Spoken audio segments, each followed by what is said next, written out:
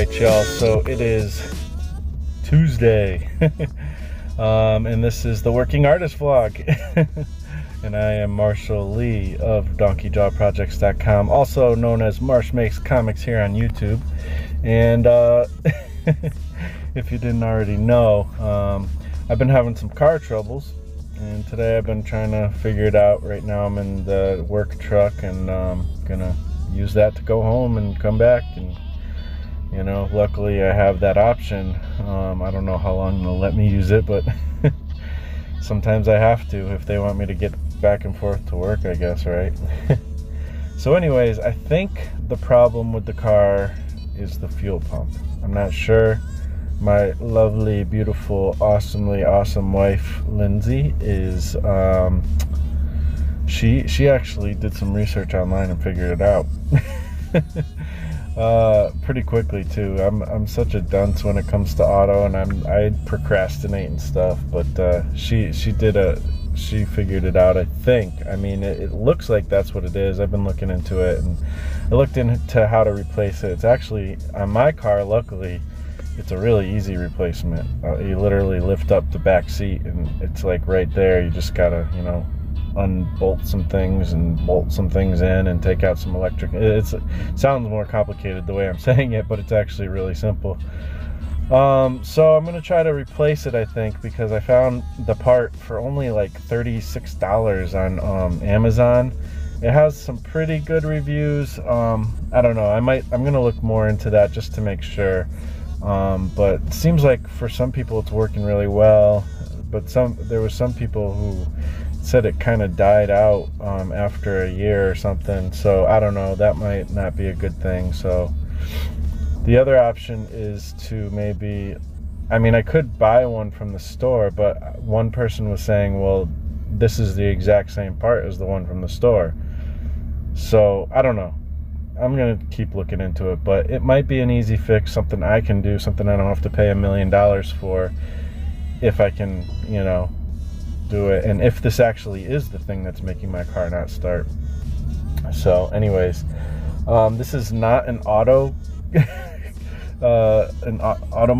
fixing vlog. This is a vlog about me and my journey making comics and trying to make a living out of this stuff, and trying to bring some awesome stories to you guys. And so I did do some of that. I spent about a half an hour or more on Lone Wolf this morning, and then I spent some more time looking into something for Lone Wolf. I had to find out we're gonna have like an extra bonus thing, like mini comic thing of Attack of the Lizard Brain. If you haven't heard of that story before, that's one I did.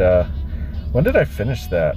I think I finished it last year sometime. I can't remember exactly, but it's a little 8-page comic. I'm gonna do like a little mini comic bonus thing for Lone Wolf, which is cool. That's fun. And I also worked on a super secret project that I can't talk about. It's just a collaboration with a friend, and we haven't talked about like releasing anything yet. And it's just a fun kind of experimental comic, and I think it's going to be awesome. I can't wait to show you guys. I don't know how long it's going to take for us to finish, because we don't really have like a goal with it. We just are doing it. So we'll see what happens, but that's a fun thing. So let's see, what else? Is there anything else? Oh, I did a live stream this morning with Teresa Del Pilar and Russ Leach, also known as Comic Book Black Belt, about kind of the journey of trying to go pro with this comic stuff, and just things like that. It was a great discussion, and it was fun to have Teresa back on. We haven't had her on, and you know, probably a couple months at least, or a month and a half or something. It's been a while. I kind of stopped doing live streams for a little while, and then she was busy, and it's all cool. She came back, and that was fun to have her back on. And Russ, of course, is always a great guest. You know, so those are always fun to do. Let's see, is there anything else? I'm still working on illustration stuff. You know, this is to try to pay for getting the car fixed and things like that. And you know, I only kind of jump into illustration when I have needs, you know, and I try to make some extra money. And I think I want to make it like kind of an ongoing thing though. I just want to find something kind of simple and somewhat easy to do. You know, I don't want to make it overcomplicated, that I can kind of do, you know, within an hour or so and make an extra $100 here or there or whatever. And you know, maybe not an hour, maybe a couple hours, 2-3 hours, but you know, I don't want to make it too crazy. And it's just something that I can get some money flowing, so I can, you know, start working my way out of some of these financial issues, you know, while I'm also still working on comics every day. I work on comics every single day, except for once in a great while I'll miss a day. You know, maybe once every 2 months I might miss a day or something.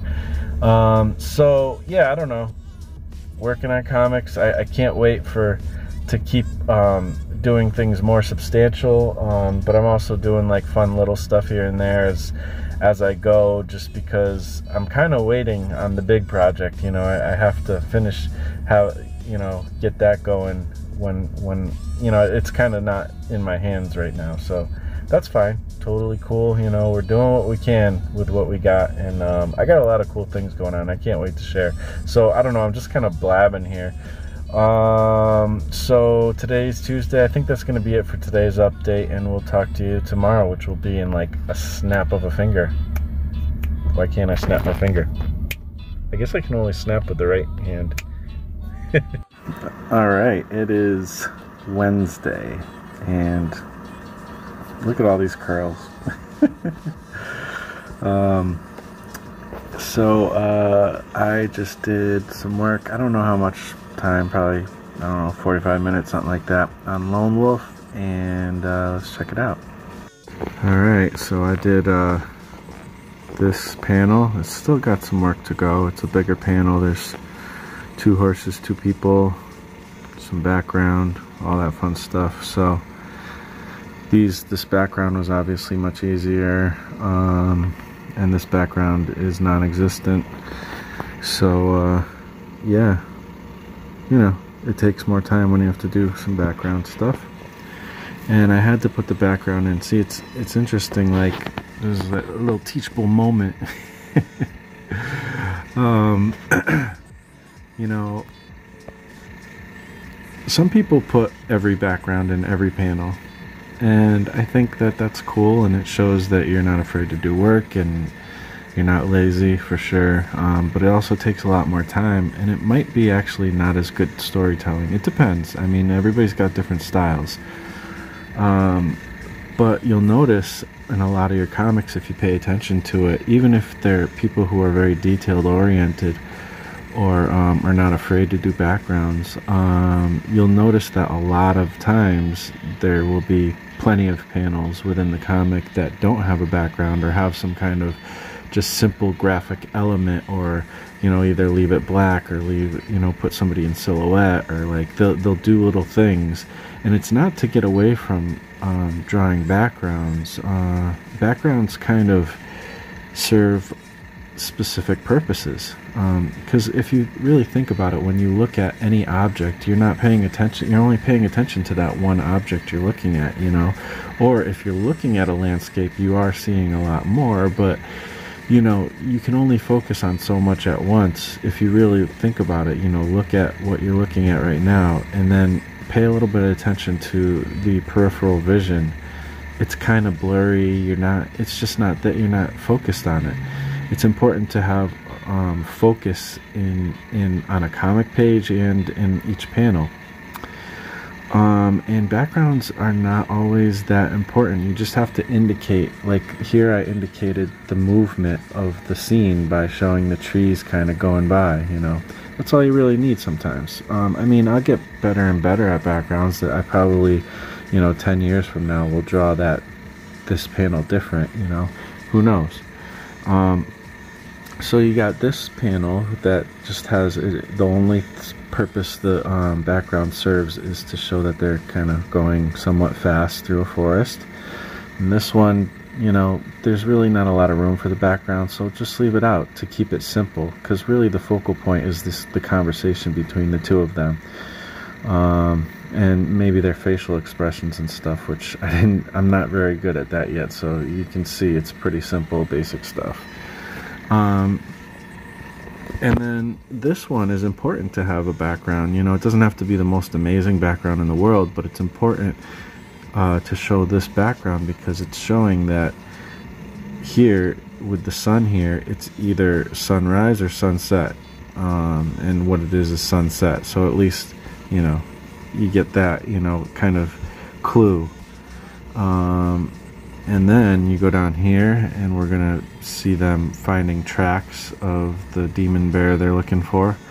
And then here, you know, this background may or may not show like sunrise or sunset. It's just gonna show a cave and them standing and blah blah blah.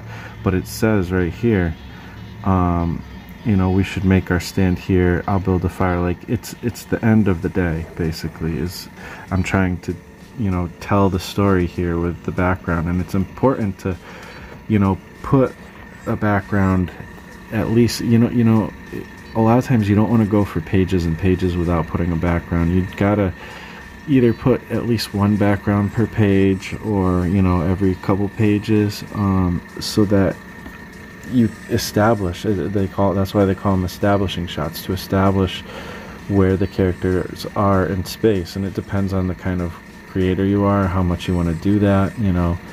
I think it's actually kind of important to make sure you do that every few panels, especially in like action scenes, because it can get confusing on where people are. And, you know, some artists you'll see, they don't do so well with that, and it just looks like people are floating in space as they're, you know, fighting, and it's like, where are they even at? Like it gets to the point where the fight scenes just kind of start to make no sense, you know, and it's like not even worth having a fight scene or action, because it doesn't look like anything's being accomplished or the story's moving forward or anything. It just seems like people are punching each other, you know, randomly. So anyways, so yeah, I mean, there's probably a lot more to say about backgrounds and stuff that I don't even maybe know or haven't experienced, you know, gone through the experience to learn yet. But you know, I want to get better at backgrounds. I love beautiful backgrounds in comics, you know.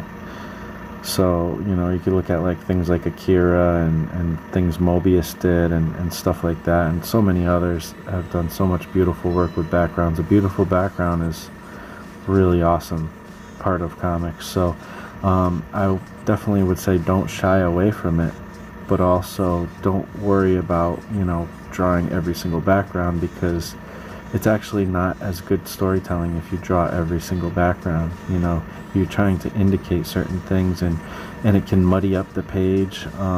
It just can cause less clarity in your storytelling. So yeah, that's about it. All right, y'all. Oh, let me get the microphone closer. Hopefully that doesn't blow your ears out. It is Thursday, and today I did about an hour's worth of work on Lone Wolf, getting close to finishing up this new page. I got the biggest panel still left, with probably maybe the most detail. So, you know, that one's going to take a little bit, but hopefully I can get it finished soon and move on to the next page. Gotta get these inks done because the Lone Wolf Kickstarter is only got 7 days left, and one thing that's really cool is, like I said, we're throwing in that ash can, and so if we get to $5,000 $5,000, if we get to that level, then we'll be able to throw my ash can in, and there'll be another ash can in for every backer. So that's pretty awesome. That's going to be fun. But if we don't get there, you know, we won't be able to do that. So everything is contingent. It's a big word, contingent.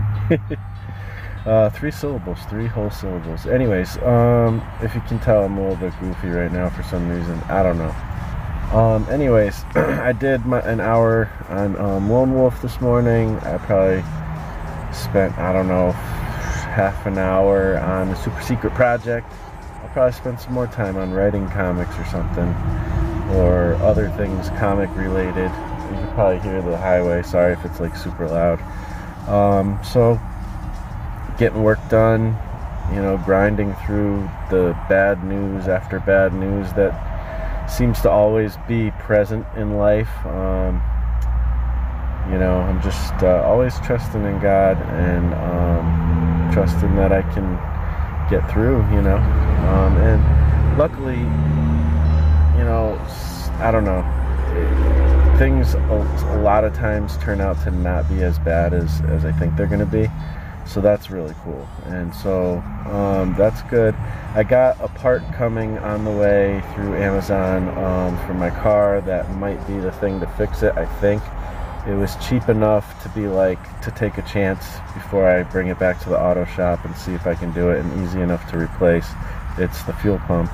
And it's actually really easy to access and stuff. So, you know, we'll see. I'll do that, change that out, see if my car's gonna, if it at least gives it another year or something, that'd be great. But I gotta make money, you know. I gotta figure out ways to do all this stuff just to live, you know, survive. I got a lot of responsibilities, and it's all up to me sometimes, you know. So that's how things go in life sometimes. But that's okay. I don't mind it. I just want to make sure I can, you know, do what I need to do. So one other thing, last thing I was thinking about was,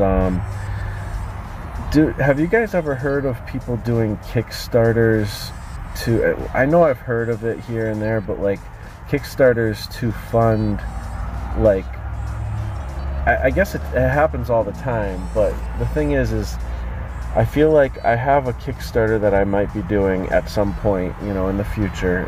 It's not necessarily soon. I still got probably a ways down the road before I do this, but I have a couple things that I'll be, I mean, I probably have a lot of things that I'll be doing.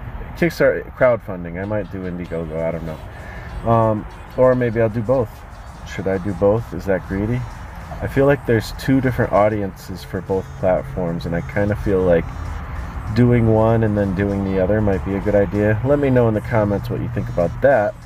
But, you know, the thing I really want to know about is I have a project that I want to do with somebody, but I want to hire them. I want to pay them money to do their part of the project. I'll still be doing work on it as well, but they will be doing, you know, part of the process. And I'm really excited to do this. This is going to be my first time trying this. It's kind of feels risky and scary, but it also is something that, you know, I feel like I want to do, because I want to be able to not only make my own projects with my own art and own writing, but I also want to work with other people, and I'd love to write some projects that other people do the art for and things like that. So basically I'd be hiring a penciler and basically a designer, like somebody to kind of do some character designs and stuff like that. So that being said, have you ever heard, like, the thing is I would have to like raise the money to pay that person so that they can do the work, then, you know, raise the money to do the printing. Like, do people ever do like double crowdfundings for a project, and how would I do that? My only thought and idea that I had, well, there's two different ways I thought maybe I could do it, is I could either just hopefully raise as much as possible on like one Kickstarter, and then, you know, hopefully there's some left over from that, so that could help pay for the person. I could raise my own money to do it, which, sure, but I haven't been doing well with that so far, you know, so if that kind of money starts flowing, then sure.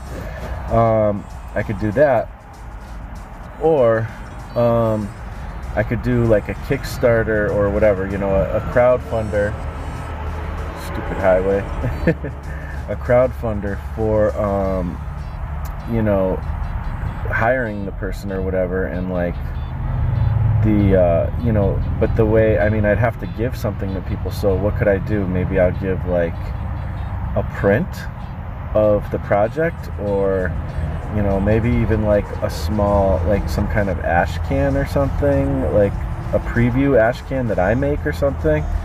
I don't know, like, what do you think? Is there a way to kind of raise money so you could have enough money to make the comic and then raise money for the printing on a second time? Is that like being greedy? Or I feel like it's kind of what maybe is needed sometimes. I don't know. So I really would like to hire somebody. I don't have the money myself in my own pockets.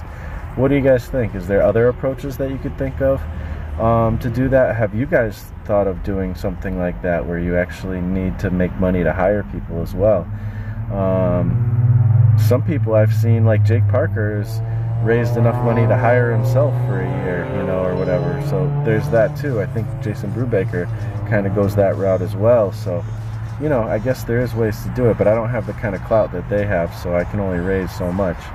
My guess is I can probably raise, I'll be maybe around 3,000 at my best. I don't really know.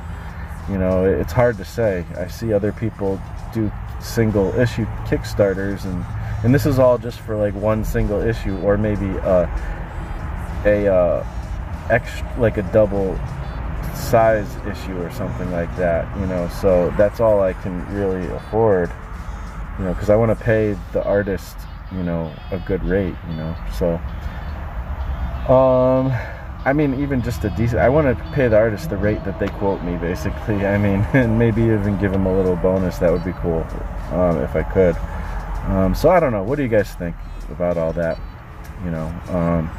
Basically, yeah, I don't know, I think I've said it pretty well. So anyways, thanks for watching. I'll talk to you guys on the next vlog. You guys rock, and yeah, have a great weekend.